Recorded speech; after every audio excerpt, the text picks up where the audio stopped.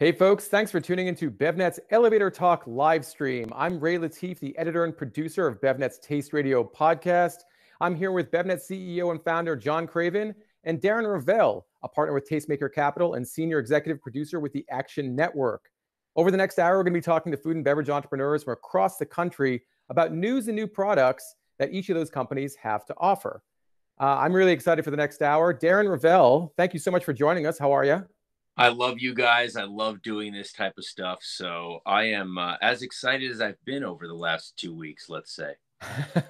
Well, that's very exciting stuff for sure. As I mentioned, you're a partner with Tastemaker Capital. What does the venture capital firm do? So a couple of years ago, we kind of noticed a place in the marketplace that really wasn't being served, which was just going into food and beverage companies, really after friends and family, maybe before Series A, for Series A, and putting a substantive investment in. So provable concept, but we wanted to get in early. And we put our first money into Vienna in 2017, the chickpea brand that makes whole roasted chickpeas and puffs. And we've recently put money into Athletic Brewing Company, which is non-alcoholic beer that is kind of taking the world by storm as much as you can for a non-alcoholic beer. Very cool. John Craven, how are you? The founder and CEO of BevNet. You've done a few of these with us already. Hanging in there, Ray. Live stream, that is. You're hanging in? Hanging in. Excited for another one. Very cool. You look like you're doing some rock climbing. Is that what's happening behind you? Is that back of my chimney? The back of your chimney. Okay. Looks like a spa. I thought it was a spa, Ray. Oh, it does kind of look like a spa. Yeah. We're catching you when you're in the middle of your steam there, your sauna. You know me, never miss a good steam. The next activity, by the way, might be Santa coming down that chimney. That might be the next substantive activity in our world. So be careful. Everyone needs some Santa coming down their chimney right now. It's true. But in the meantime, in lieu of Santa coming down the chimney, we have our first guest of the afternoon. That's Natasha Case, who is the founder and CEO of Coolhaus Ice Cream. Natasha, how are you? I'm doing great, and I love being compared to Santa. Anyone who brings ice cream should be compared to Santa. It's a beautiful thing to do. For folks who aren't familiar with Coolhaus, tell us a bit about the brand. So we are a women-founded and led, very innovative ice cream brand. We've been around a little over 10 years. We started with gourmet food trucks, and we actually towed our first truck to Coachella, which is where we launched. It had no engine, so we towed it there with AAA, and the company really went viral from there. And we grew that truck business to have a flagship store in Culver City, where we do a lot of our innovation and community building, which is now delivery only, as are many restaurants.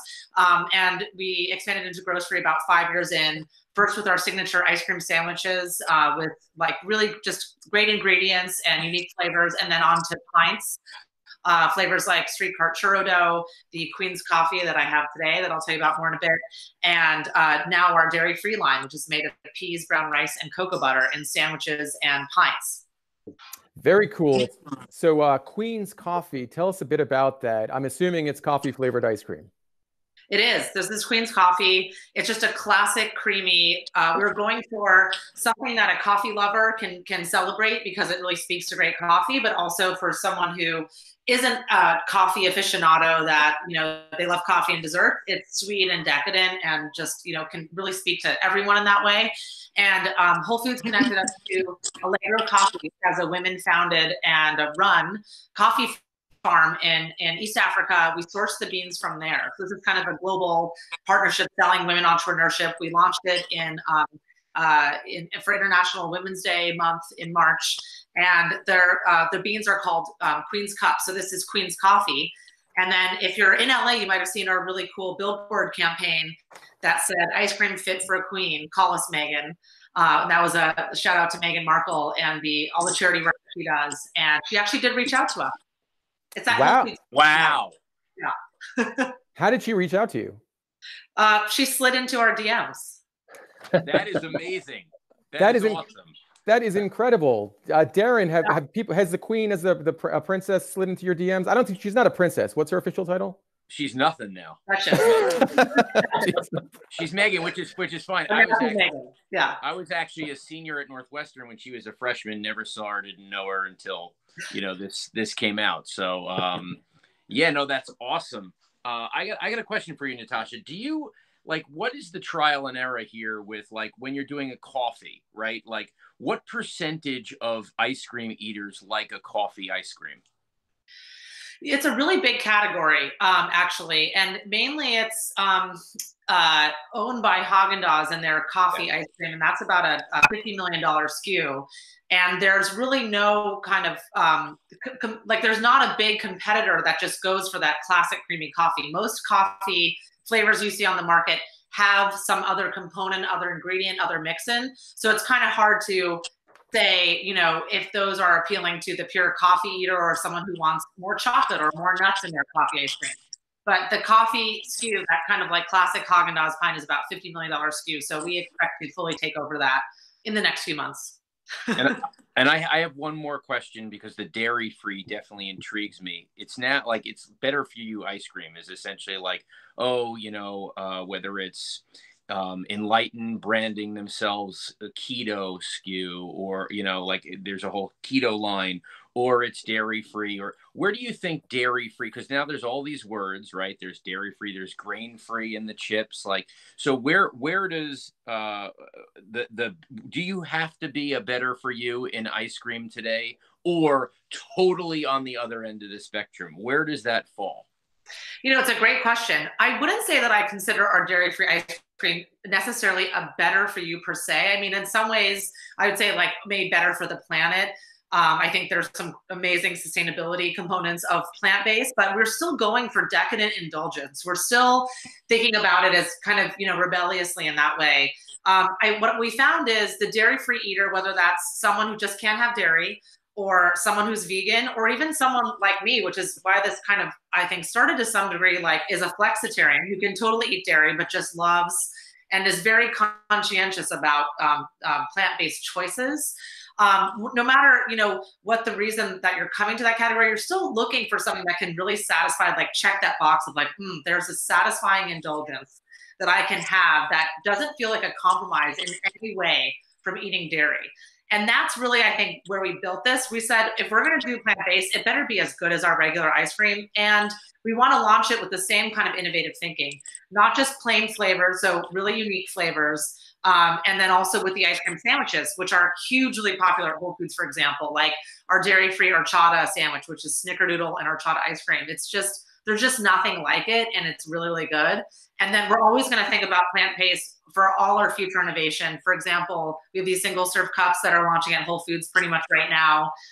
In the future for our multi-pack sandwiches and any flavors beyond that. So I think it's going to be part of our DNA as far as as a core product line, as opposed to saying that it's for a better for you purpose only. All right. Well, this is great information about Coolhaus. And hey, where is the brand sold, Natasha? We've got about 10 seconds left. Sure. Whole Foods, Publix, Wegmans, Kroger locations, and then a lot of specialty natural stores, National Co-op grocers in your area, and order it online also through, of course, Amazon, Instacart. Very cool. Well, once again, thank you so much for being on the BevNet Elevator Talk live stream. Good luck with everything going forward, and let's talk again soon. Appreciate it. Thanks for having me. All right. Good stuff. Darren, are you a Coolhaus ice cream eater? I am. I forgot the flavor, the one that has French fries in it. Milkshake, the milkshake one with French fries in it. I love that flavor. I think she's clearly into the whole niche of, getting into a space and getting into flavors. There's so much of the same, Ray.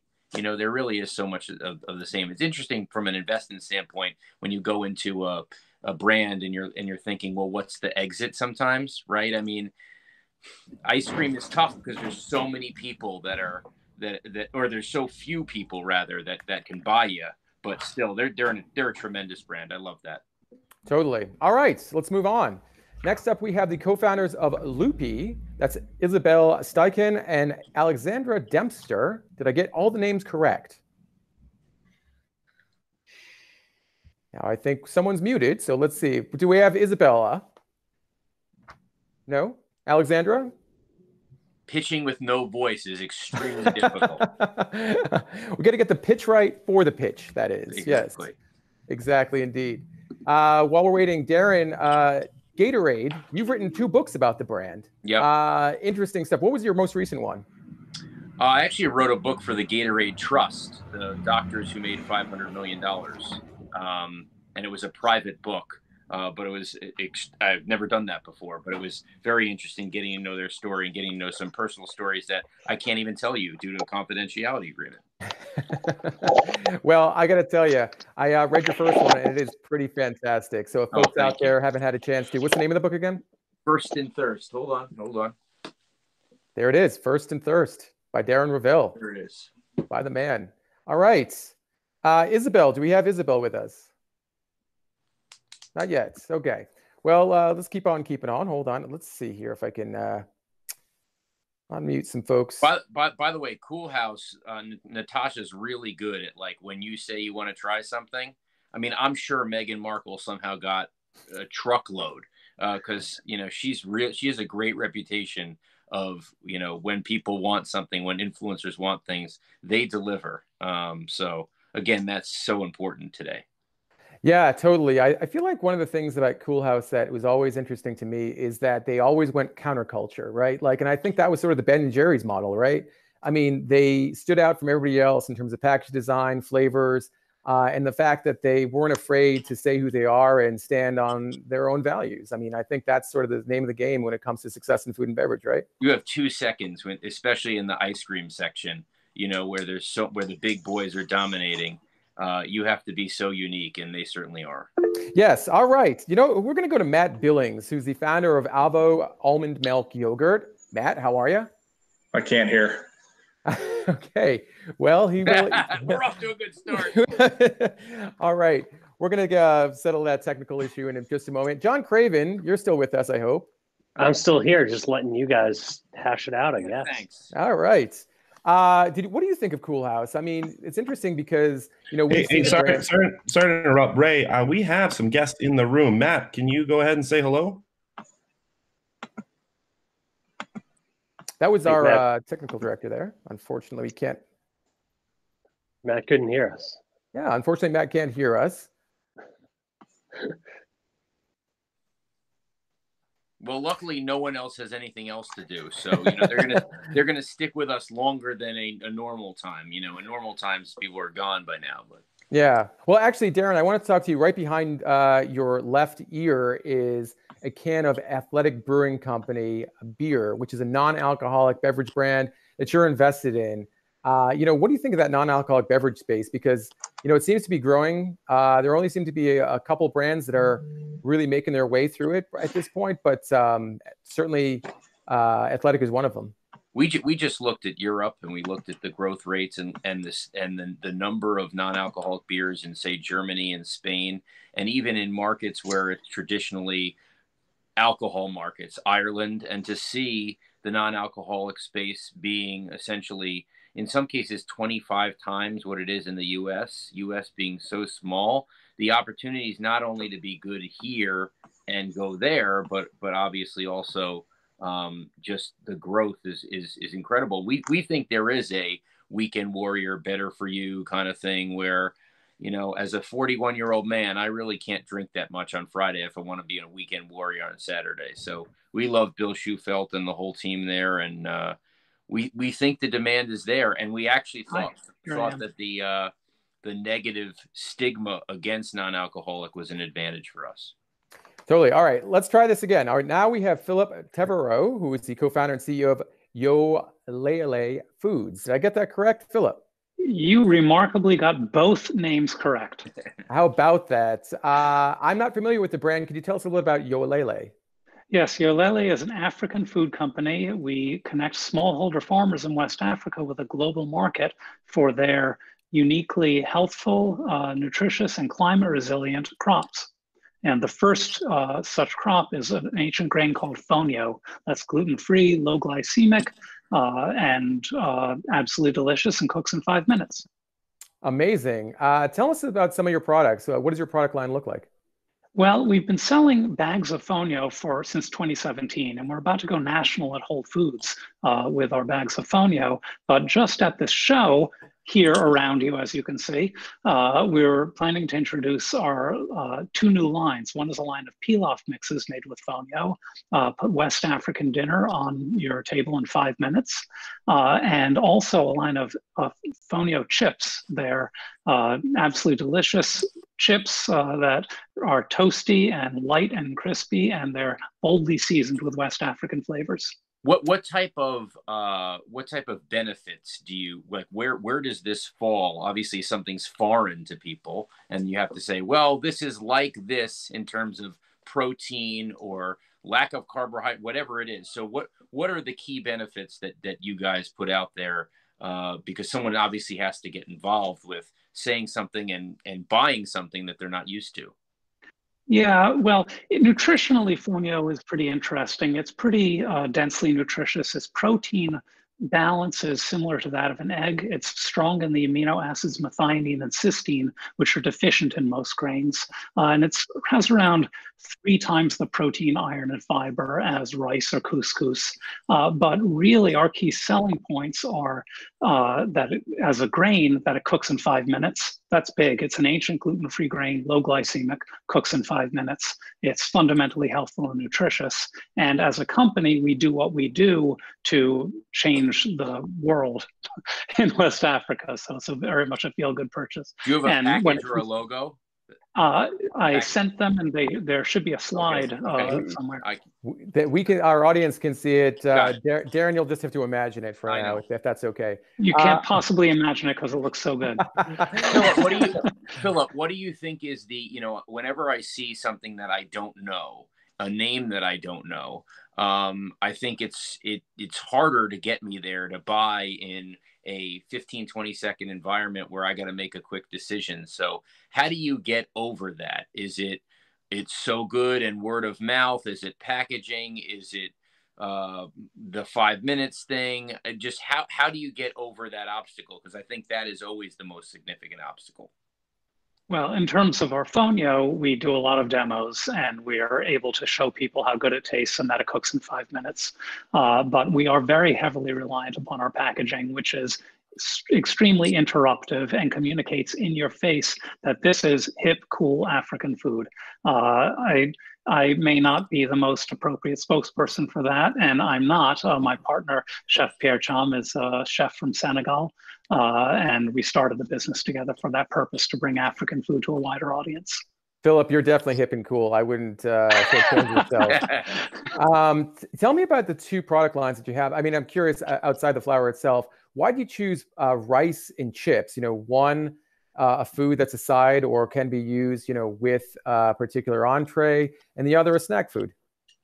Yeah, well, again, we started out just selling plain fonio, and then it's not rice, but it's pilaf mixes. It's just fonio with seasonings and spices, cooks in 5 minutes. And that helps a lot of shoppers make that fast connection from, well, what do I do with this bag of grain, to how am I going to put dinner on the table tonight? And this, in the pilaf and mixes prepared foods category, it makes it very clear that you're making dinner tonight.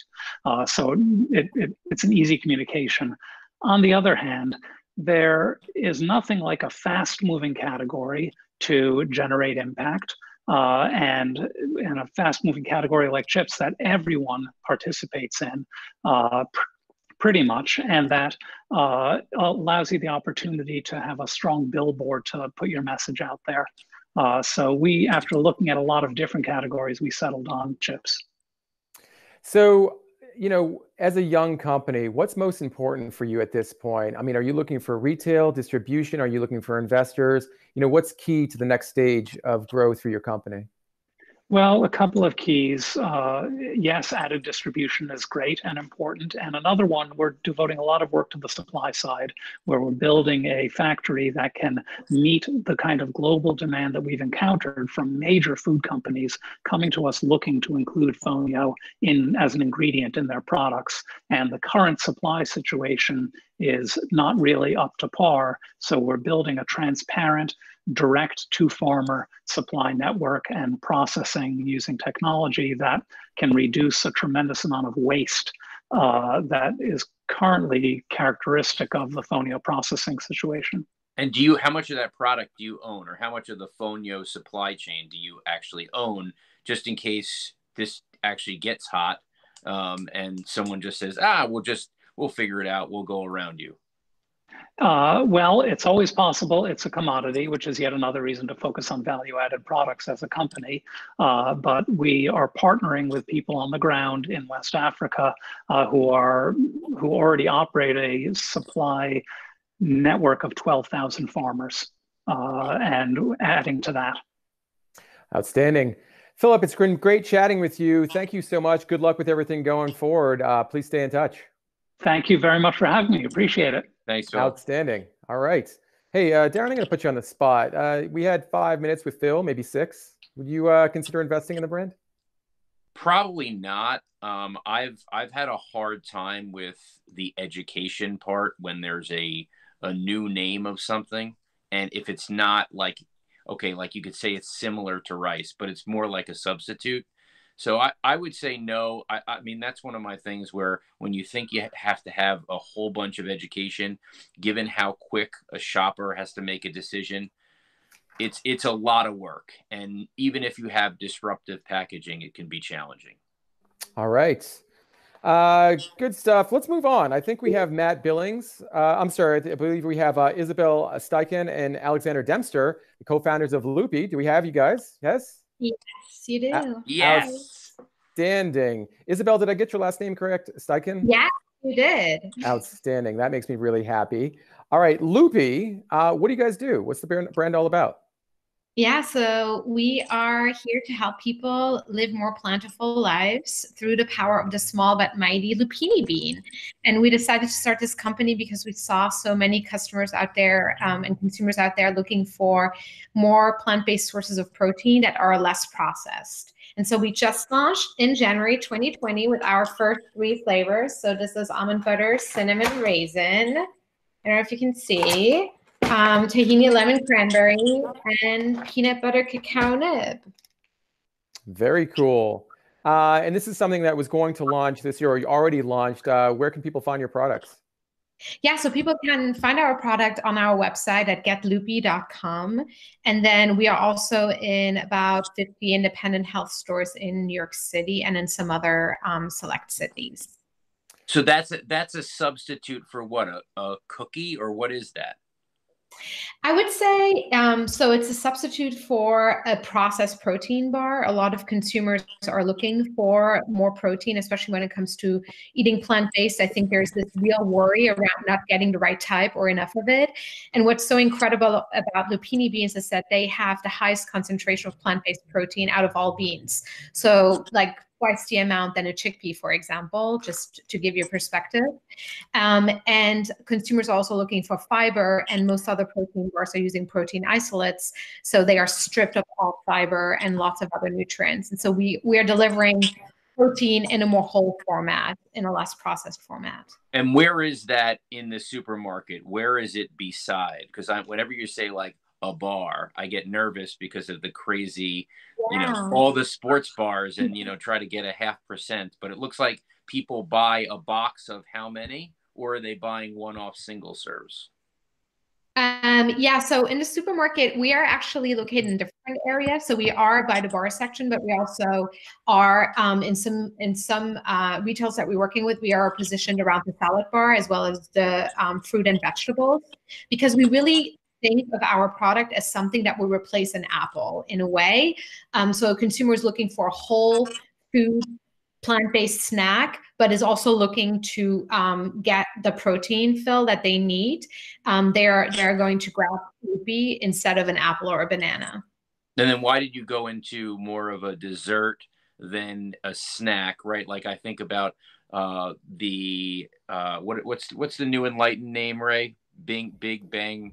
The broad bean, whatever their broad name. Bean. It's the enlightened. It's like I can't remember. It's like a Sopranos type name. Okay. but why into the dessert category instead of I think there's like Brahmi beans, which is I think the same type of, that's in a water of sorts. And so instead of going into the snack, doing it more into this area, into the sweetness.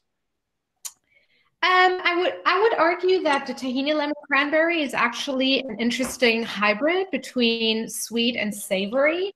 That's the feedback that we've been getting so far. And we just talked to our consumers and to our core audience that we're trying to address, and they were telling us that they were looking for this more, for the sweet snack in the afternoon that is less processed and doesn't peak blood sugar levels so much. So that's how we narrowed down the flavors. We were playing around with some savory flavors as well, but we decided to listen to what our customers were telling us. That would be the first flavor I would go after, by the way. Yeah. For sure. Also, anytime we're playing with a new format, we really thought about what's familiar to consumers and how do we add value so that we're not just another commodity product. And this is that new ingredient, but a familiar format to introduce the bean to the consumer. And it's something that people are looking for. We know a lot of people have abandoned the category and have a lot of fatigue for it. And especially if people move more plant-based, there's not a lot of whole food options with that protein delivery that they're looking for. And we're delivering 9 to 10 grams of protein in one of those little 50-gram bars right now, just from a whole bean food source. Outstanding. Yeah, I really can't wait to try some of the products. Great job with the package design, and it looks like you have a great start and a great foundation going forward. Alexandra, Isabel, thank you so much for joining us on the Elevator Talk live stream. We'll talk to you soon. Thank you so much. Bye. Bye. It's interesting, Darren. There was a time, I think, when people would say, why would I ever eat a roasted chickpea? And lo and behold, there's Vienna. And right. I think, with Lupi, it's kind of the same question. People are wondering, are you going to eat a lupini bean snack? And it remains to be seen, but it looks like they're off to a great start. And by the way, I think the education part is a little bit better on that, where you just say it's a nutritious plant-based. I think people are willing to learn a little bit more. I would say their main challenge is going to be the supermarket. I mean, you can come up with the most amazing product, but if you're not in the right place or you're kind of in between, it gets very difficult. And in general, I said I would never invest in a bar type product because everyone's going for like 0.2% of the market. It's one of the craziest areas of the business. So I think their success might not even be based on whether it's good or not. It's going to be based on where supermarkets will place them. And it's frustrating because there's only so much control you can have. Indeed. All right. Good stuff and great feedback, Darren. Now we have, and we'll move on to Allison Ellsworth and Stephen Ellsworth, who are the co-founders of Poppi. Allison, Stephen, do we have them? Oh, they're just about to join us. Poppi, notably a winner of BevNet's New Beverage Showdown competition. Darren, you judged one of those before, haven't you? I did. I love it. I'm just like this. I love it. It's really fun, and everyone's so excited, and the stakes are high. They really are. It's we get 12 beverage brands coming together, early stage beverage brands. One winner, $10,000 in prizes. It's a lot of fun to watch, and it's real crunch time kind of stuff. Let's see. So we're going to move to Allison and Stephen in just one moment. There they are. Allison and Stephen Ellsworth. How are you? They get let's see. They're unmuting themselves as we speak. Play-by-play of the unmuting. It really is. Do you get a trophy too with the $10,000? You do. You do. You get this wonderful trophy that is engraved with your name. You get to have it for life. You can keep it in your office if you have some kind of. Ray, what happened to Ray now? I haven't done the checks in a while. I like the check, but you really can't do much with it. You certainly can't cash it, and, I mean, that's the most important thing, isn't it? All right. Do we have Allison and Stephen with us? Not just yet. All right. But, I want to talk about Vienna. I mentioned Vienna, Darren. You invested in that brand, again, chickpea-based platform. Roasted chickpeas are their primary product. What really interested in you? Was it the brand? Was it the product? Was it the leadership team? I saw them at the 2016 Fancy Food Show at Jacob Javits, and I couldn't believe there was a whole food product that tasted like that. It was flavored perfectly. There was nothing else on it. It was actually the full chickpea.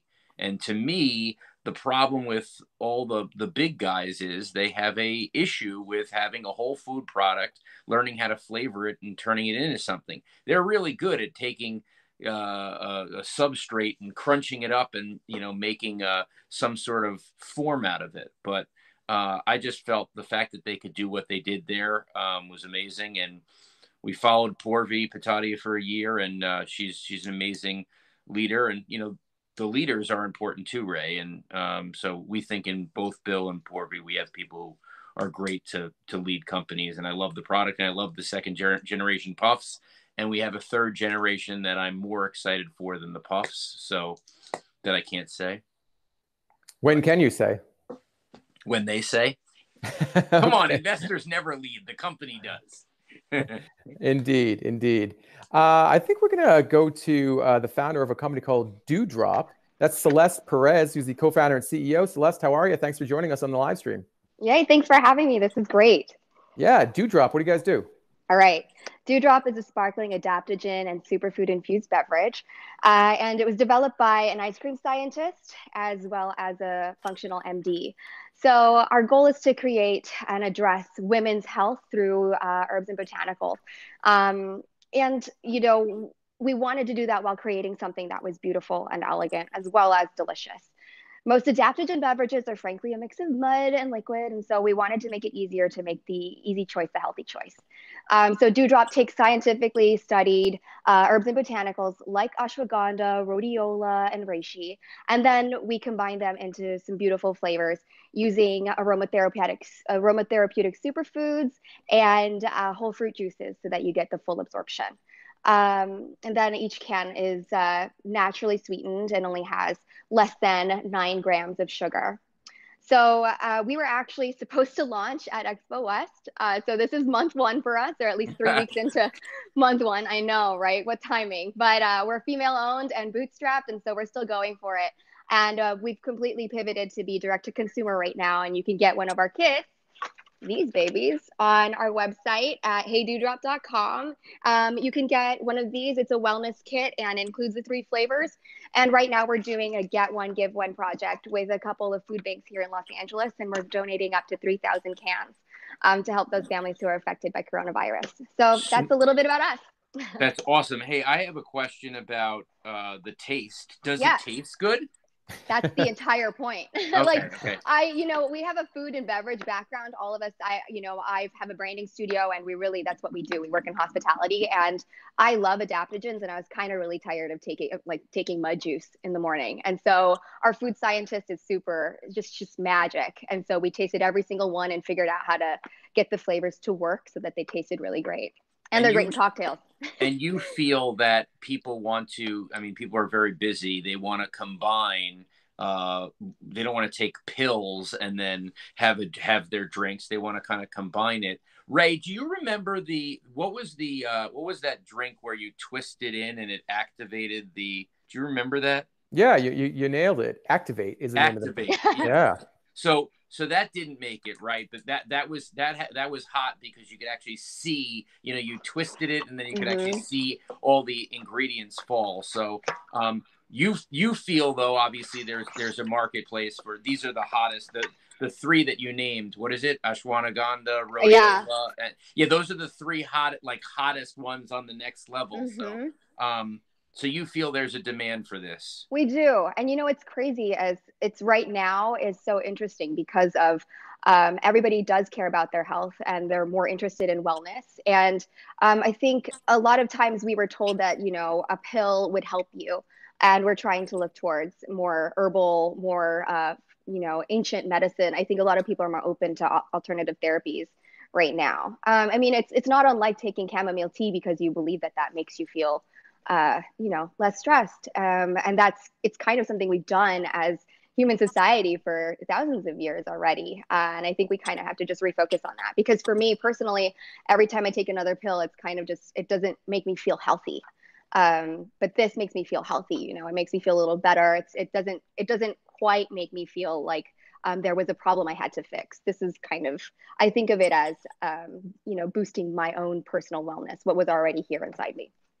What's the usage occasion? Oh, I'm sorry. Go ahead, I have Darren. one more. I have one more. You said Sure. right now it's direct to consumer, but Yeah. where do you see kind of the genuine rollout being of the brand? Like, do you see it? Is it in spas first, or is it in supermarkets first? Where is it first, and how do you kind of get the word of mouth and not just like hope for it to be in CVS first? So what's the rollout?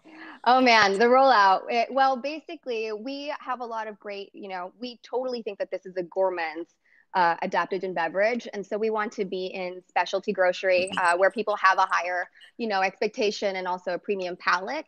And then also we want to be in food service at hotels, restaurants, at bars. I think it actually really works that way. And then on top of that, there's a low ABV kick or a mocktail trend right now that I think these really work for. So I just think that those are really our markets. And it's funny because spas are great, studios are great, but I do think that the specialty grocer is really where we want to be. Celeste, I think you're off to a great start. A month or so in. Hey, 3 weeks. Dewdrop. I'm sorry, 3 weeks. Yes. Heydewdrop.com is the name of the website, right? Yep. All right. I'll definitely check it out. Great stuff, Celeste. Good luck with everything going forward. All right. Ray, am I getting samples of all these as part of my payment here? 100%. Of course you are, Darren. I do have to leave it on the doorstep for 24 hours, then Lysol every place where it could have been touched. But still, I am taking samples to my house. A small price to pay for all the delicious stuff that you're seeing and hearing about. Speaking of delicious things, now we have the founders of Poppi, the co-founders, Allison and Stephen Ellsworth. Allison, Stephen, how are you? Good. How are you doing? Great, great. You're on with Ray Latif and, as you know, Darren Rovell. Poppi, the original name of the brand was Mother Beverage, recently rebranded to Poppi. Tell us about what you guys do. Yeah, so I'm Allison. Yeah, like you said, I'm Steven, and we are co-founders of Poppi Prebiotic Soda. Poppi really flexes on flavor while keeping your gut, immunity, skin, and digestive health on point with its powerhouse ingredient, apple cider vinegar. The way we kind of look at it is we are soda, but all grown up. You kind of mentioned earlier that we used to be Mother. Over this last year, after getting a deal on Shark Tank. Shout out, Ro. Hi, Rohan. We actually rebranded to Poppi. So we redid our name, packaging. Our function is still apple cider vinegar. And our taste profile is more like a soda. And so we rebranded into currently this can that you see here. So great looking product. Darren, what do you think of Poppi and the what they're doing over there? So I know Rohan Oza very well. So congratulations on that investment. I would say, so what do you think when people think apple cider vinegar? I know that kind of excludes me because I've had one experience and it like takes me out of the whole. It's almost like if you have a horrible coconut water experience, it could take you out of the whole category and forget it. You're never trying it again. So my question is, how do you get, because I think it's very important, because I think a lot of people have had bad apple cider vinegar experiences. How do you get those guys to say, no, we're not all the same? Yeah, so that's really what this whole last year was. If you look at our packaging, there is apple cider vinegar nowhere to be found on the front of the package, right? So we have this beautiful package that is eye-catching, super Gen Z kind of millennial design that just entices people to grab it off the shelf, right? So yeah, I mean, I think, talking to taste, really anybody that has tried Poppi, the first thing they say if they know the ACV is in it, they're like, this is incredible. I had no idea. I can't wait to share with people. And so it's, you honestly cannot even taste the vinegar, even though we have 1 tablespoon per can. But it really tastes amazing. People drink it with a meal. It's not medicinal. It's just like a yummy go-to alternative that's healthy. So we don't get the vinegar thing that much anymore. Yeah, we have a tagline that says Poppi's function is in stealth mode. So it's for all of you guys out there. That's literally, you look at the package, it looks beautiful. You crack it open, you try it, you're like, man, this is amazing. Then you kind of start to read the package. You turn on the back, you're like, oh my gosh, this has apple cider vinegar. So with our previous brand and Mother, that's what we found, right? Apple cider vinegar is really polarizing. but people want the health benefits because it's noticeable, right? And People they know it's good for you. Yeah, people consume it and they genuinely feel different and better rather than trying to sell a product that's just a bill of goods, if you will. But no, So we're gonna send you samples because we know that you'll love it. Yeah. I'll take the samples. So my other question is, and I've already asked this question to someone else. I'm always concerned about it. Where are you in the supermarket? Obviously, because the seltzers really concern me. They're now their own aisle, but God, I mean, to be able to blow through there, or are you in the sodas, or are you in like, you know, in the ShopRites and the better for you kind of, you know, in the Whole Foods, you're in much better positioning. So, but where are you? Yeah. No, so what's been crazy with all of this, you know, Expo getting canceled, it was kind of Poppi's big coming out, ready to go. We got distribution in 7 regions of Whole Foods, Sprouts nationwide, and we were rolling out in the middle of March, literally right now, and everything kind of got shut down. And so we've been like working to pivot. And so within the different stores, even like Wegmans, we're kind of in different areas because is what we've learned is we are going after that soda drinker that wants something healthy, but we have function, right? But we're not priced the same as, say, like a sparkling water. So we really see ourselves as something really new and innovative, and it's something that I think we're going to have to build for ourselves. Yeah, it's really the challenge, right? We are an aseptic shelf-stable product. And we're in a soda package, right? But our price is not, like Allison said, it's priced out of the soda market. So it's really trying to find this balance. What is the price? Like $2 a can? So it's $2.99 right now. $2.99 a can, and it's sold separately, not in a 4-pack or 6-pack. Except for on Amazon, obviously sold in 12-pack. But we have a few retailers that are very interested in 6-packs as well. But since we are a new brand just launching, you don't want to go too crazy, too wide, too soon. So our main focus is just single serve, obviously getting into that cold case next to where people can grab with their lunch or something like that.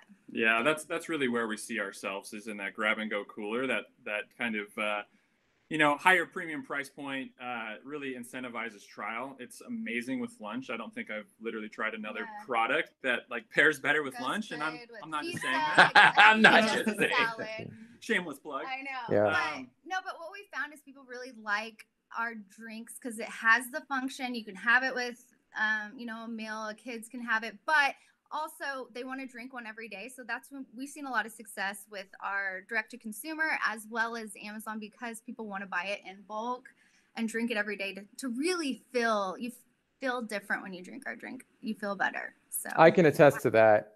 It's great stuff. Allison, Steven, winner of BevNet's New Beverage Showdown, one investment on Shark Tank for no less a man of Rohan Oza's capabilities. Incredible stuff you guys have done to this point. Look forward to seeing how the brand develops going forward. Thank you so much for joining us on the Elevator Talk live stream. One more thing we have to say. Okay. Tune in next Friday. We are actually going back on Shark Tank for an update. Oh, wow, all right. So very cool. Stay tuned. So check it out. Yeah. We definitely will. Well, we'll tune in. And guys, thank you so much for joining us. We'll get some of those samples to Darren. Of course. Perfect. Thank you, guys. Thanks, guys. All right. Thank you. Bye. Darren, do you watch Shark Tank on a regular basis? I do. Yeah. It's a show. I know Rohan. I know Chris Sacca. I know Mark Cuban. I know Matt Higgins. I'm very close with Matt Higgins from RSE. Stephen Ross. It's a great show. It's a show I've always wanted to be on. Well, we've got another Matt in the queue here, and that's Matt Billings, who's the founder and CEO of Avo Almond Milk Yogurt. Matt, how are you? Good. How are you? It's actually Ayo. Ayo, excuse me, Ayo. No, then it would be avocado yogurt, Ray. How long have you guys been around? Tell us a bit about the brand. The brand is relatively new. We've been in stores for about 3 months, but it's coming from our own family farm, 4th generation, and we been around since about 1913. Very cool. So almond milk yogurt is what you do. We've seen other almond milk yogurts on the market. How is yours different? I think the big difference with ours is the taste. We have four different flavors right now. We have organic vanilla, organic strawberry, organic blueberry, and organic peach that we blend in with a creamy French style almond yogurt. We toast the nuts before, so one of the things that customers really like when they keep telling us is that you have a burst of fruit flavor, but it's also this subtle toasted almond flavor. So we're not trying to be something we're not. We're trying to make it taste like almond yogurt. So we love our almonds, and we hope you guys do too. So the yogurt aisle is basically the first or second fastest growing part of the supermarket over the last 5 years. I think switching with 1 and 2 with sleep aids, believe it or not. But I mean, yogurt is now its own aisle. They, the Chobanis of the world have gotten people to actually buy when they say, 10 for 10, you actually do buy 10, even though 1 is still $1. So, I mean, it's crazy to see the growth there. How do you get on the shelf and stay there? And then when you become a winner, how hard is it for people or for the big boys to rip you off instead of buy you? I think getting on the shelf, that's obviously a pretty big challenge. I mean, with any new product, but one, we are the only almond milk yogurt that has organic almonds, and we're the only almond milk yogurt or any non-dairy yogurt that I know of that is farm to spoon. So we grow the almonds, and through our company we make it, and then we send it to the stores. So we're in control of the whole chain. So I think that's the one. That's kind of our sales pitch of getting in, and that it tastes good. I think we're trying to make a product that tastes really good and isn't trying to be something else and using all kinds of strange gelatins and thickeners. And then to stay on the shelf and keep big guys from ripping us off, I think it's that we are the organic farmers, and there's not a lot of organic farmers in the state of California for almonds. It's a smaller percentage of the whole almond industry. So I think that's the supply of getting the almonds is probably a little bit of a strong point. The fact that you're actually the farmer, that actually does mean a lot, because especially with the cost of almonds being the way they are, you're in control of that supply chain. That is, especially with almond milk and the growth of the market. Yeah, you have to move with the prices, but at least you're not having to go through someone else to get them. Is that, as someone starting out, how much of an advantage is that for you, especially in a volatile space where there's more and more want for the almonds?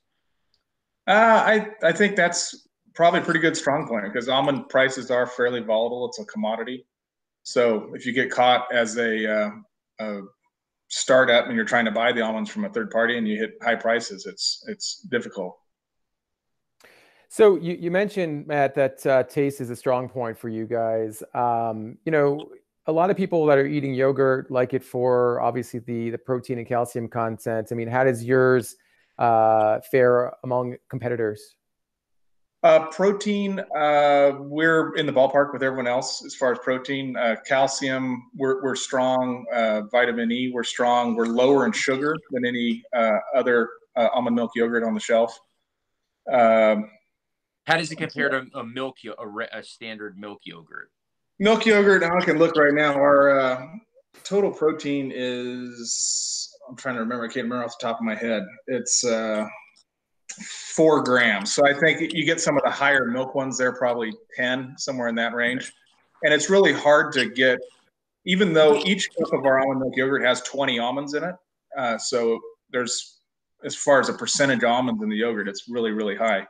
Almost an ounce of almonds per cup. But to get, and from a plant-based protein as much as a dairy protein, that's pretty difficult to get the protein that high without using some of the real bitter, astringent pea proteins and things like that. Now, Ayo, is that, did I get it right again, or did I say it wrong? Ayo, no, you're right, Ray. You want to make it an avocado yogurt, and maybe we should go into business on an avocado yogurt. Hey, I mean, you've got the capital, I've got the know-how. Let's just do it. But Matt, getting your product on shelf, you mentioned you want to be on there and make sure that the big guys don't cramp your space. I mean, but that's kind of tough. I mean, what's your pitch to retailers? I mean, how do you get them to put something on the shelf that, frankly, is an unproven concept?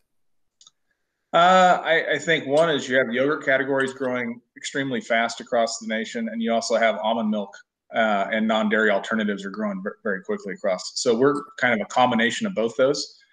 We're hitting basically all the sales points you really want. We're vegan, we're non-dairy, we're non-GMO project, certified non-GMO project. Sorry, gluten-free, vegan-friendly. So, but also, and it tastes good, and it tastes better than most of the other alternatives because we have so many almonds, and we're not just trying to fill it up with thickeners.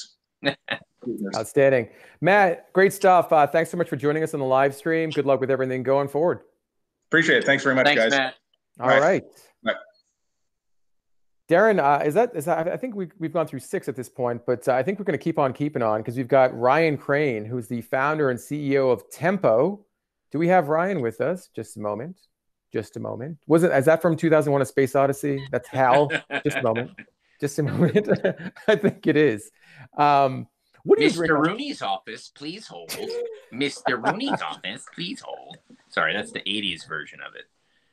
You mentioned 10 for 10. Do you really buy 10 yogurts? No, I just know that people do. I mean, I know that like it says 10 for 10 and like it actually is not a deal, but I see people like putting the 10 in there. That's it. The almond milk yogurt's an interesting one because how many people are using almond milk like to put the little bit of their coffee, and how many people are using almond milk? I actually drink a full cup of almond milk, like all the Almond Breeze, sweetened vanilla, 8-ounce cup of almond milk. I think most people are using it as a, better for you or less caloric milk to their coffee. But I think that will actually at least get space and then, see if the marketplace likes it. Yeah, I mean, with oat milk as hot as it is, it's going to be interesting to see if almond milk, continues to have the success that it has had over the past decade. But I mean, oat milk seems to be on fire. I mean, I don't know, the recent numbers we've seen, it's just insane. Up 350% or whatever. Yeah. Yeah, it's especially at this time. I mean, with people looking for shelf-stable options or plant-based options, and oat milk seems to be shelf-stable. People are looking for things that last 2 months. Yeah. All right. Right now on the live stream, we have Shauna Martin, who's the founder and CEO of Daily Greens. Shauna, we're so great to see you. I can see you, but I don't know if we can't hear her just yet. Can you hear us now? I don't know. I think she's getting there. But going back to oat milk for a second. Do you buy oat milk on a regular basis? So oat milk I did buy, but then I switched it for almond milk. Really? You Yes. went the other way. That's interesting. Because fewer calories. Really? Okay. I know, yes, you mentioned that's something that's very important to I you. used to have my oat milk latte at La Colombe, and then I looked at the WW Weight Watchers points, and I have not had it in a while. Do we have Ryan Crane with us from Tempo, the founder and CEO? Who do we got? He looks like he's with us, but I just saw him for a second. Yeah, he popped down there for a moment. Let's see. Do we have Bob DeBoard from Suja? No, not just yet.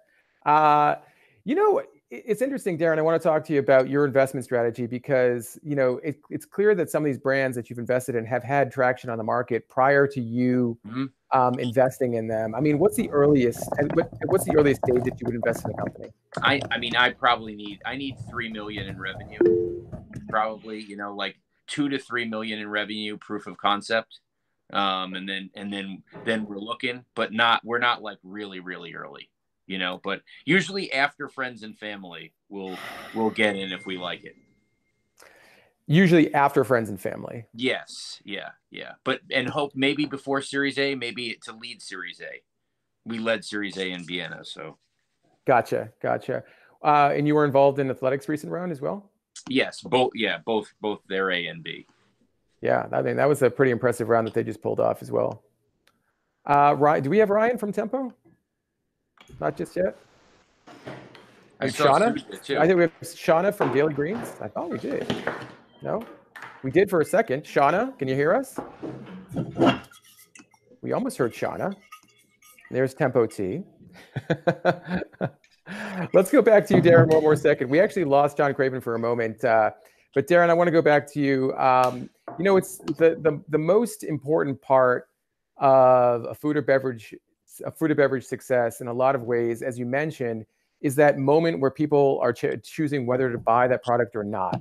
And that's in the package design. I mean, what do you think are the most important elements of package design?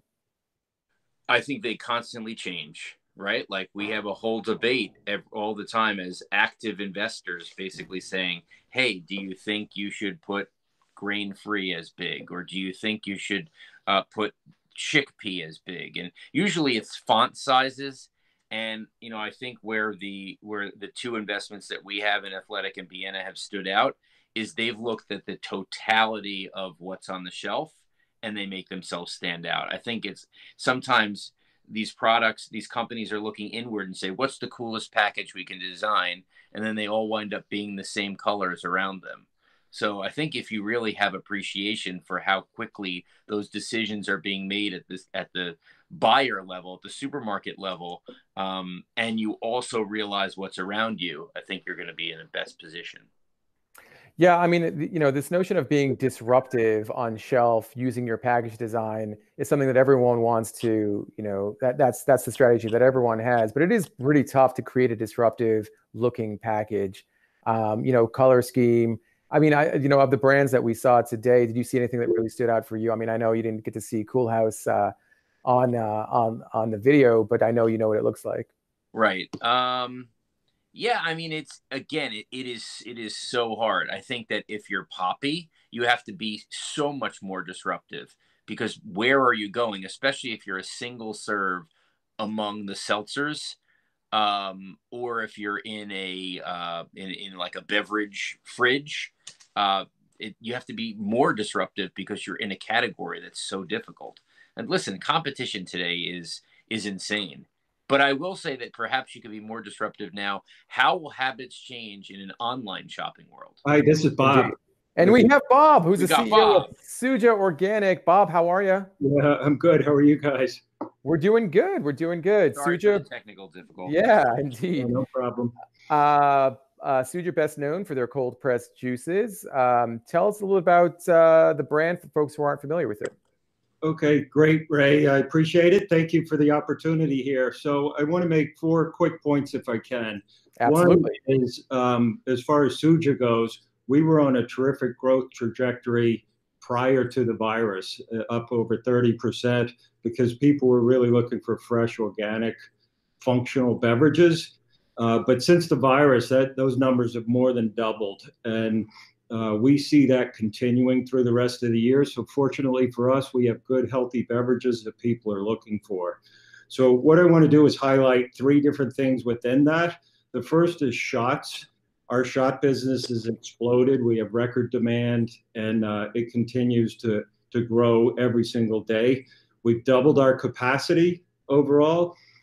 We have 2 new entries. We're about 1/3 of the share nationally. So I'll show these real quick. One is a multi-pack 4-pack. That's for our immunity defense, and we're going to have more products with that as well. But multi-pack and shots is kind of the next move after singles. And then secondly, our vitamin C shot, which we are introducing in the next couple of months. Obviously, that's going to have a lot of demand now, particularly with people looking to be more healthy. All of our shots have great ingredients in them, things like vitamin C, turmeric, elderberry, ginger, coconut water, zinc, etc. So lots of great stuff. The second is our label redesign. So Suja, these are hitting the shelves right now. We used to have all of our ingredients on the front of the label.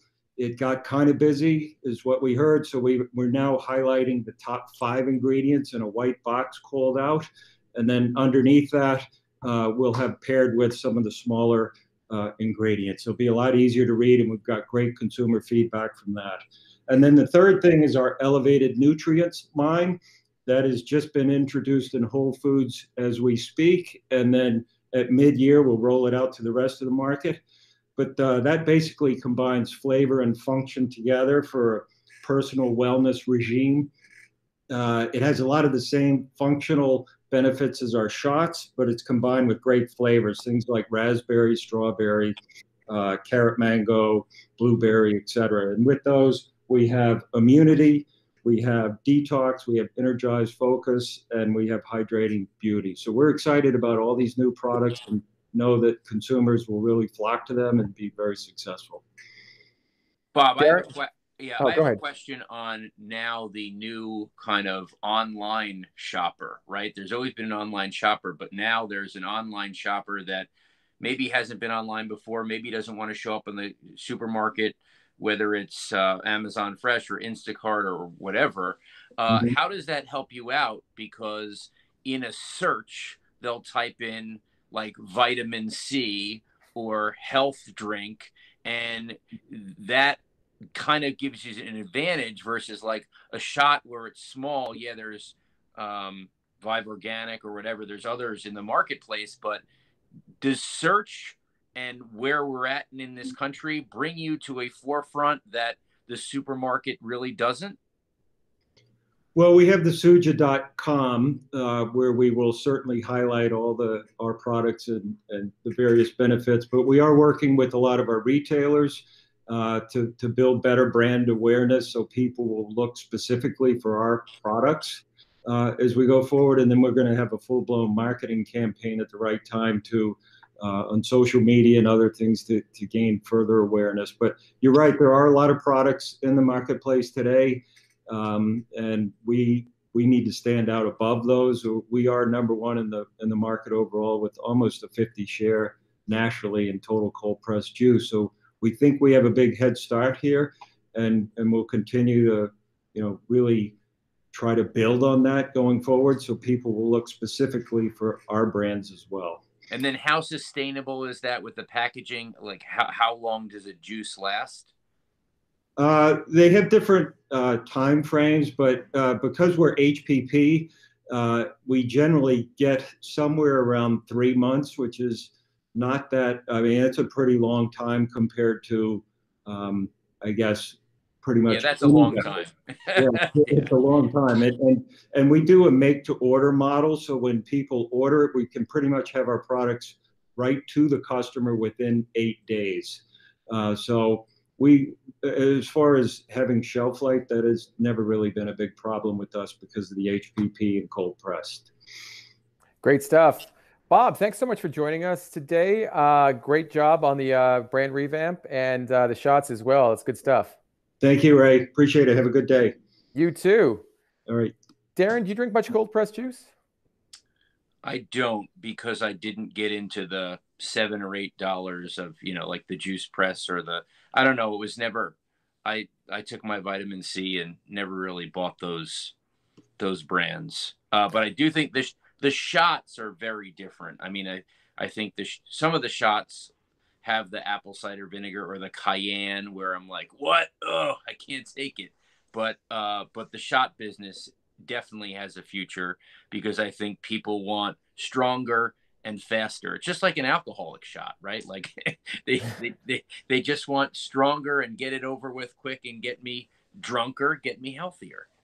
Totally. I mean, the function in a 2 ounce or 3 ounce shot is really, what you want, and you don't really need that much liquid to do it. So exactly. And yeah. Vive Organic, I know, is on fire, those guys. Yeah, a lot of that stuff out there. I mean, the other interesting thing about, the cold pressed juice category and juice in general is that, the knock on it and in recent times has been the amount of sugar in it. And you see cold pressed juice companies really trying to reduce that sugar count, either via shots or smaller package sizes or just reformulations as well. Yeah, my main problem with spending was also like why I would be spending so much money on the cold press, and I'm talking about the fresh cold press like juice press. It's like, well, you're actually paying for the waste that's left over at the end of the day. That's why it costs so much, because they're building a product, and I always felt like the fulfillment wasn't the greatest, and that's what you were paying for. They really never figured out, well, someone might not, but there's 100 watermelon juices still there. That's not going to be good for tomorrow. Well, it's at the end of the day, though, I mean, it's easily understood nutrition, right? I mean, some of the things that we're hearing about in terms of, next gen ingredients, ashwagandha, apple cider vinegar, things like that. People have to learn about this, and brands have to educate consumers about those ingredients. Right. Versus a crunched up fruit, like, hey, you're on the go. We squeeze this, and here it is. Yes, here's vitamin C. You know what it is. Your parents have been telling you forever. Vitamin C is good for you. It'll help you during a cold or otherwise, just in general immunity. So, I mean, it'll be interesting to see where this category goes, because it has been a bit stagnant over the past few years. Yeah. You know, one of the other things that's really interesting to me about just seeing the development of brands. I mean, Suja launched, I believe it was 2013. And it's, you know, in the past 7 years, we've seen them get investment from Coke and Goldman Sachs and you know, Trevor Nelson and Josh Golden. Those guys, yeah, from ACG. I mean, yeah. These investors seem to latch on to really innovative, fast-growing concepts. But, you know, what are some of the concepts that you're seeing out there that are really interesting you and that have long-term potential, sustainable potential for you? I mean, there's some brands that I really, really like, where, for example, and this is the one that has me confused, like from the ground up, the cauliflower pretzels and the butternut squash pretzels, right? Like, I want it to taste like cauliflower. My wife wants it to taste like pretzels. It does taste like cauliflower in a pretzel form. I like that. So, like, that conflict, by the way, because I think they're doing good stuff, is like, well, what do you want it to taste like? Do you want it to be like the whole, like, we put vegetables in these kids' fries and we tricked them? Or do you want it to be like, oh, it feels like it's like cauliflower as a pretzel instead of cauliflower in a pretzel? I don't know. That's one of my things that's in a pretzel in my mind right now. but I feel like that's one of the interesting brands. I mean, I'm looking at brands that build categories. I've honestly been looking so much into the non-alcoholic and just getting out of that I haven't had the awareness out. I'm kind of wondering what the next beef jerky is. Please don't label anything that's just dried as jerky. Hey guys, this is Shauna. Oh, introducing myself. Sorry, yes. We've had some technical difficulties. That's okay. No, that's okay. This is Shauna Martin, the founder and CEO of Daily Greens. Shauna, how are you? Good. Good. Daily Greens, another cold pressed juice brand. Speaking of, Darren mentioned, you know, brands that are helping build categories. You certainly did. You've got some big news that's been going on with your company. Tell us a little about it. Yeah, we've been in the kitchen inventing all kinds of new things. Are you guys getting an echo? Is that only me? I think we're good. We can hear you fine. Okay, great. So I studied up on a new ingredient called butterfly pea flour. It's so fun. And I came up with a whole new line called Rama. Really pretty. That is pretty. It's cold brewed tea. We HPP it like we've always done everything in the Daily Greens world. So cold brewed. And so there's no caffeine, no sugar. Again, it's never been heated. So we cover all the no things. And you have, and by the way, no artificial colors. Well, that's a blue one. How do you have no artificial colors in a blue tea? And purple, look, purple and green. Wow, where's the color coming from? So the butterfly pea flour by nature is blue. And then I changed the pH, adding maybe a little lemon. This one has a little bit of vinegar in it. And then other wonderful adaptogen ingredients. This has hibiscus. This has mostly basil. And so a combination of the other ingredients and changing the pH basically creates the rainbow. I think that's a show-stopping package. I'd probably buy one of those. And then you got to get me on taste. So what does it taste like? Is there a comparison? Is it just like plain tea and water, or what am I expecting? I hear no sugar sometimes, and I'm like, maybe I want a little sugar. Maybe who's the consumer?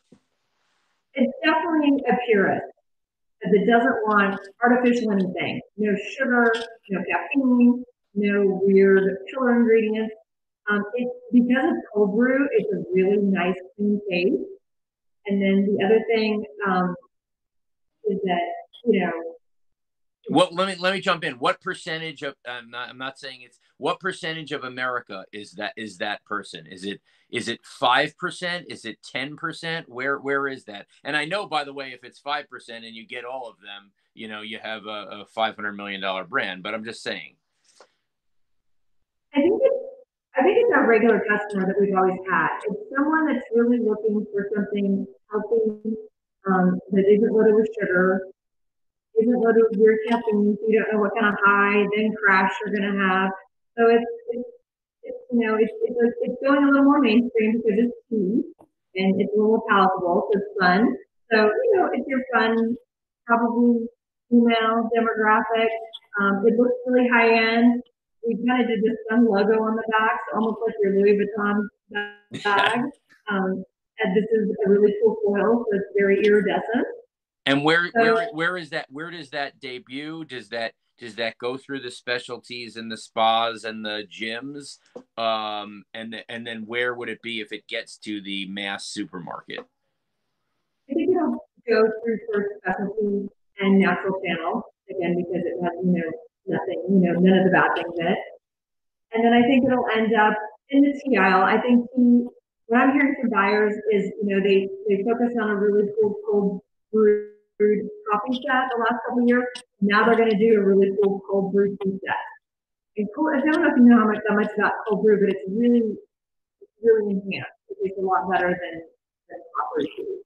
What's the price point? And then not to mention all the wonderful benefits of everything in these foods. They're adaptogenic ingredients. The butterfly pea flower itself is really high in antioxidants. It's been used in the Southeast Asia for many years for vitality. What's the price point per bottle, Shauna? I think we're going to end up about $3.99 on shelf. That's right. That's about right. My question also is from and again, you're segmenting yourself by being in the specialty, but what is that? I have more stuff. No, those are the lemonades. We didn't even get to the lemonades. Shauna, please tell us about them. Finish your thought, and then we'll jump to lemonades. No, get to the lemonades. Yeah, so we also invented a lemonade, and we really think this could be huge, and this could be really big in grocery. So when you look at the lemonade market, there hasn't been innovation in a long time, and so I wanted to do something that's low sugar, low calorie. And that's what these are. There's actually 4 flavors, and then we're launching an original soon. So it's pretty fun. So we stuck with our roots and had really fun ingredients, adaptogens. This is spirulina and jicama and ginger.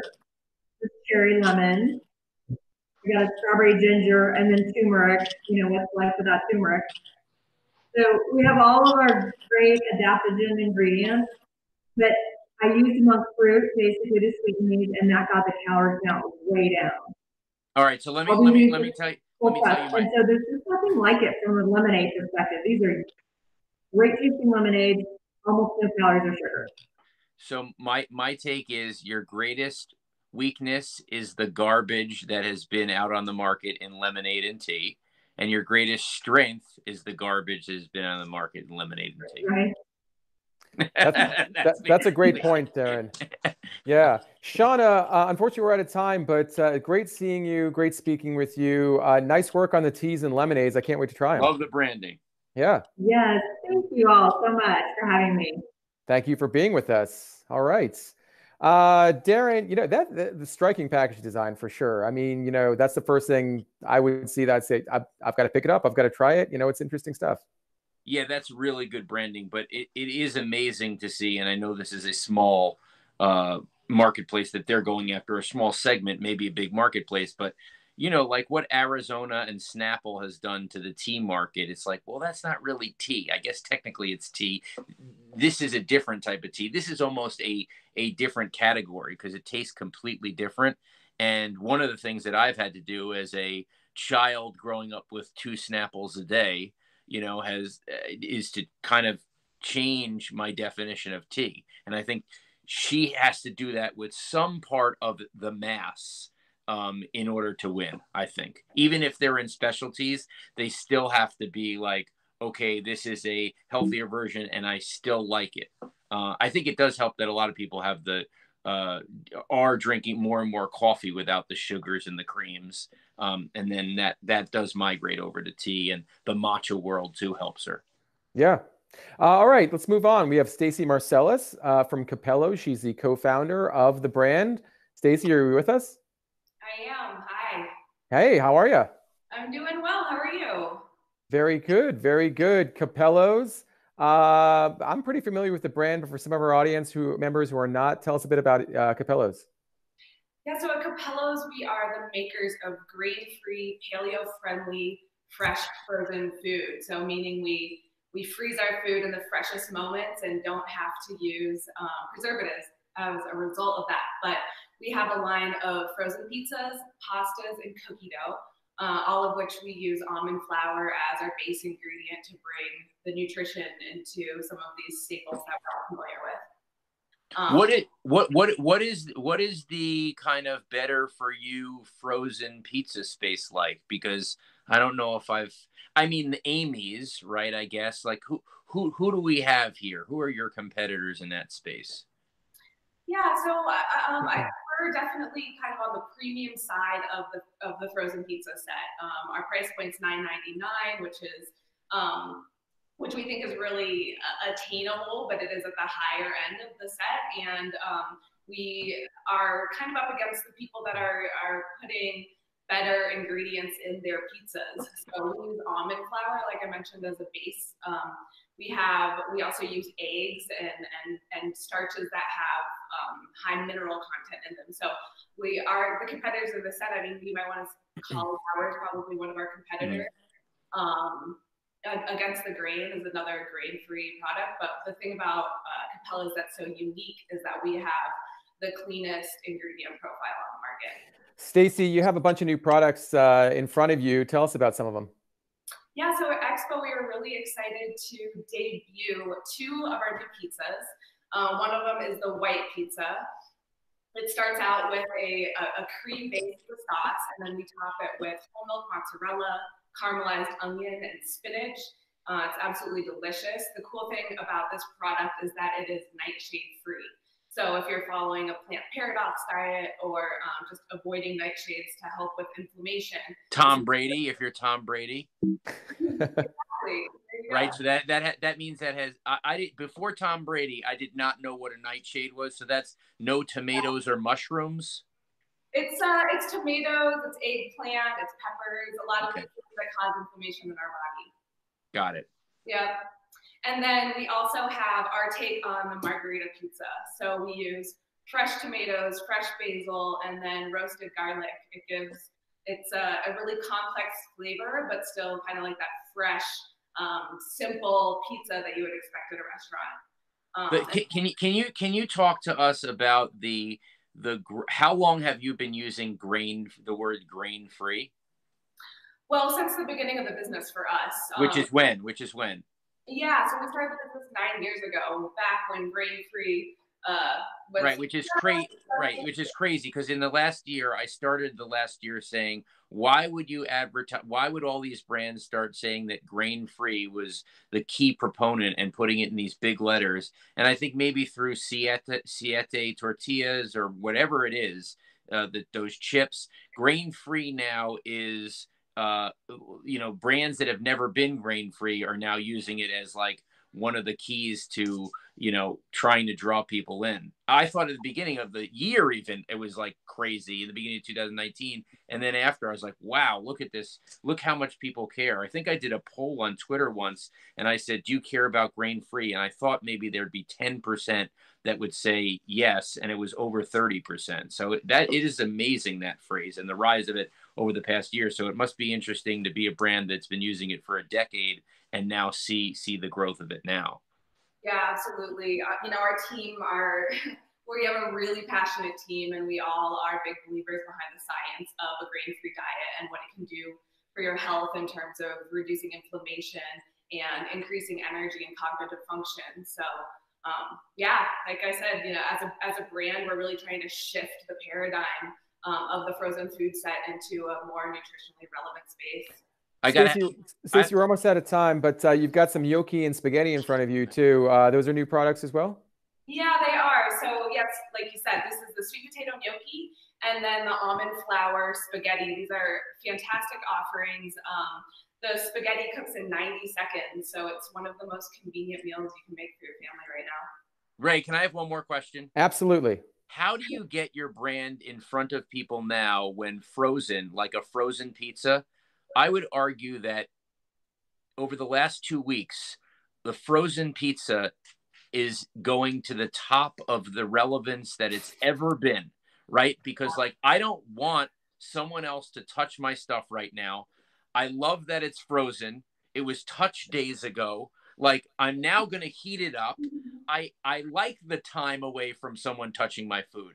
How do you possibly get into that wave? Or is it like too late and people are just going to order the frozen brands they always know? How do you ride this wave? Can you market against it? I mean, we're in the wave right now. I mean, it's hard for us to keep pizzas on shelf, not because we are having manufacturing issues, just because you can't get it delivered to the store fast enough for the velocity in which people are purchasing it. So, well, yeah, we're in the wave. Awesome. To your question. Yeah.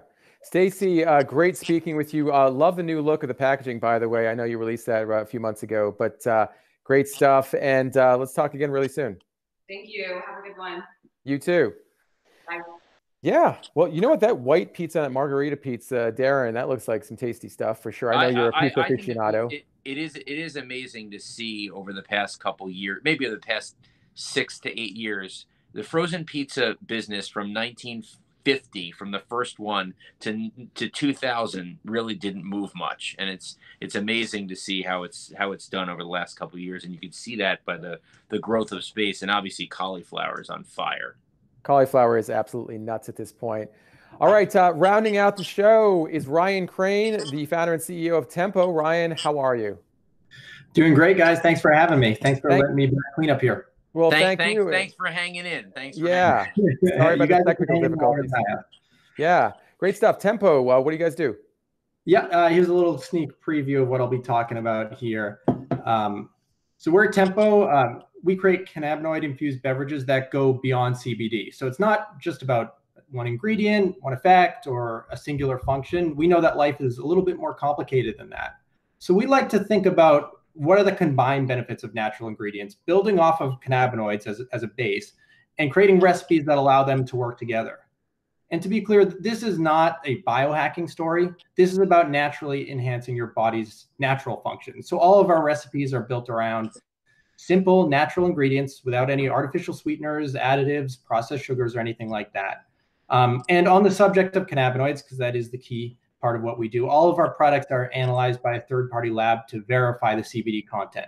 So it's CBD. So Ryan, it's CBD, and then give me another, like, what else do I have after that? Yeah. So what we start with, Darren, is we think about, okay, what are people using CBD for? And the two main functions today in the retail space are daytime productivity, stress relief, how do I get more done during work, and nighttime before bed, like you said. So when we think about, okay, let's take that daytime function. What are people looking for? Okay, well, they are looking for that balanced, maybe stress mitigation so they can focus, but they're also looking for other things. They're looking, how can I stay awake and focused? So we use matcha and green tea, a good combination of caffeine and L-theanine. The reason we're using tea as our caffeine source because it's a longer lasting, more slowly absorbed version of caffeine. So it's kind of has this longer lasting effect. And we'll also play around with Ayurvedic herbs, ginseng, and things like that too. I've stayed away from CBD just because I'm concerned about the FDA and all the talk that they've had, just from an investing standpoint. So yeah. as a person behind a product, what are your thoughts, and where do you think, it's obviously not THC, but where do you think we will ultimately settle on? Will it forever be kind of something that the FDA does? It's like supplement. Is it always going to be like in the supplement land where it's like the FDA doesn't approve this and that's okay and we continue to go our way, or where's it going to be? The FDA, so we kind of share the same concerns as the FDA, that what's has happened in the space is that people have had a bad experience. The consumer experience is the pain point here. People don't know what they're getting. They don't know what it's for. There are outlandish claims being made, and it's the FDA's responsibility to tackle all of that. And that was kind of thrown in their lap when the 2018 Farm Bill came about. Right. Said, okay, hemp's legalized, FDA will figure it out. Well, you know, for the FDA, it usually takes them a couple years to get things right. And the problem becomes that if the FDA doesn't regulate it, they can't really come that far down on clamping down on people who make bad claims. And that's what I'm just worried about in the marketplace, yes. Because if I'm an honest guy, you know, like I can't be in control. It's like why I didn't want to be a sports agent. There's too many people who are going to pay people under the table, and you know, like, and so how much of your time do you spend worrying about how the marketplace is going to police itself? A lot, Darren. You hit the nail on the head. I mean, from the FDA's perspective, this might sound odd. I kind of feel like with what we do, the approach we take, we're working hand in hand. FDA comes after people that do one of a few things: make what egregious health claims, lie about the content of the product, or target vulnerable populations. Everyone that has ever received a warning letter has done one of those three things, typically more. So we try to steer very clear from that. It's very transparent what we do. Example of the can here, you'll see there's a little QR code. And if you scan that, it would take you to the lab results. So we're putting it on the table. Oh, I like that. I like that. That's great. And now, when you think about when you're doing like cannabinoid-infused beverages, you're kind of straddling two worlds, 1 foot in the cannabis space, 1 foot in the retail food space. I would say we're kind of leaning on that foot in the cannabis space. That's kind of what we do. I am very involved, if you guys follow any of the content I put out, very involved in the cannabis space locally. I work with local advocacy groups. I get involved in educational seminars. And we really want to, you know, part of our mission is to help normalize what this plant is, because it's a lot more than just a recreational thing. More people think about the cannabis plant as something that can be used for therapeutic purposes than anything else. So to answer your question, Darren, a lot of energy is spent on getting kind of that grassroots education out there, because that's what we fight. There's been so much misinformation and disinformation in this category, and a lot of people that don't trust cannabinoids and CBD are right not to trust them because of what they've been given.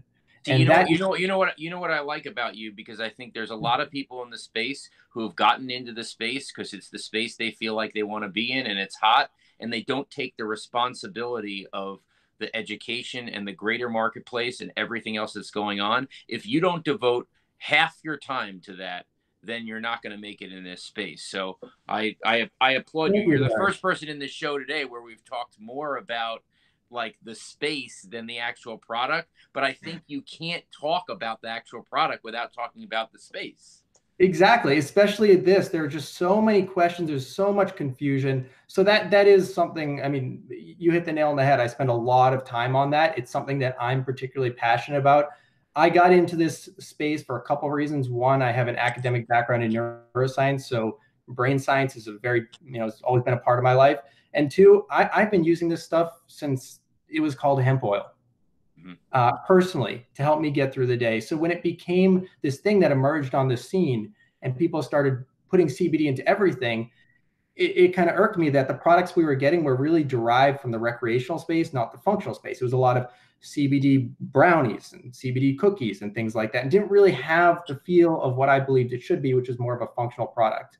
So there's that. We're kind of fighting the past, the stigma of the past, the products of the past, and trying to educate for the future. Well said, Ryan. Great stuff. Great presentation. Like the new products, and can't wait to see where the brand goes from here. Really quickly, this is a CBD infused sparkling matcha with raspberry and lime. What's the price point on that? Quickly. Sorry. What's the price point on that? MSRP is usually about $4.50. Okay. $4.50 a can. For the level of the, we can talk all day about different cannabinoid emulsions and how complicated they are and bioavailability and things like that. We use the best of the best that we can find. So he's saying it's good shiz. It's good shiz. Indeed he is, and I hope it is. Ryan, once again, thank you so much for joining us on the live stream. We'll talk to you soon. Hey, thank you both. I appreciate your time. All right. Bye. Darren, we did it.